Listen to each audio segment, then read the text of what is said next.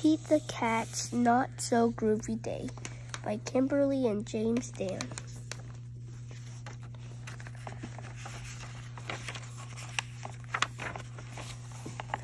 Pete wakes up. He swings his legs over the bed. Brrr, the floor is cold. Pete looks down. Oh no, one of his slippers is missing. That is not groovy, Pete says. Pete is ready to get dressed. He puts on his pants. He puts on his socks. He looks for his coolest shirt.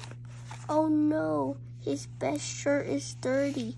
Pete puts on his second best shirt. This shirt is cool too, he says.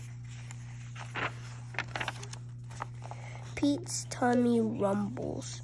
He is hungry. He hopes Mom made fish. Mom gives Pete a plate. It is eggs. Eggs are not groovy, says Pete. Pete says, Pete's eggs are good, but they are not what he wanted. His morning is not off to a good start. Time for school, Mom says. Get your bag, Pete. You don't want to be late. Pete picks up his bag. Oh no, all his books fall out. Pete looks at the floor. It is a mess. Pete has a lot of books. Hurry up, Pete, Mom says. The bus is here. Pete picks up his books. He runs outside. But Pete is too late. The bus is gone. It left without him. Pete starts to walk.